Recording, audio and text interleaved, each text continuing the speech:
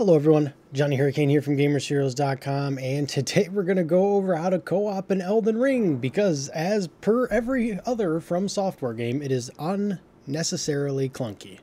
Let's get started. Okay, so obviously I can already see all these signs, so you're probably being like, what in the hell? So we're just going to go from the first spot here. You need to find this sign here. This is assuming you want to do random multiplayer. Interact with that sign, and from there, it'll say you send your summoning sign or something like that.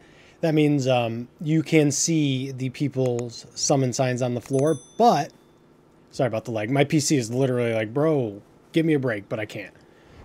In order to see those symbols, you need to have the Fur Calling Finger Remedy. Now, you can get this by crafting. Here, let me show you. So, over in the distance there, where that church is, right in front of me that I'm looking at, there's a merchant there that sells a crafting thing for 300. Buy that from him, and then you can get the Fur Calling Finger Remedy by finding the flowers. Just run around the area for a bit. You'll find a few flowers. You are going to want a bit more down the line, but this will get you what you need to get. So you need at least one of those.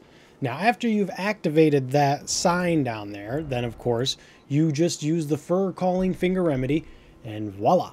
All the golden signs are going to pop up. Now, this is for randoms. What about playing with my buddy? You know, and obviously, if you want to leave your sign, you got to use the furled finger, which I don't think you can miss. I literally think you need to get it.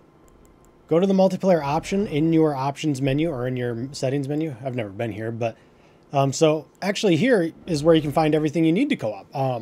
So it'll tell you if you have the supplies. Now, if you set a multiplayer password, that is like, hey, this is our team. I'm only going to see someone, like, if, let's just use the example, 1, 2, 3, and your boy puts 1, 2, 3 as well. Guess what? You two can only see each other.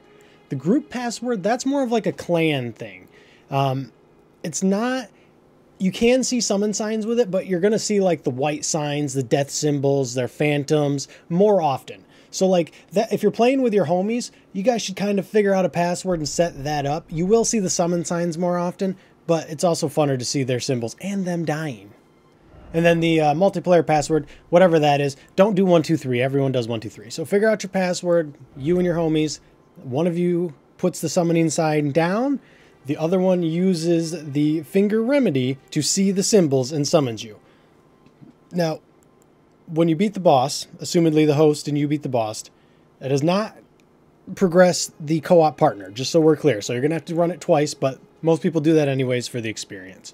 And then lastly, this is I know it's not Dark Souls, but it's a Dark Souls-esque game.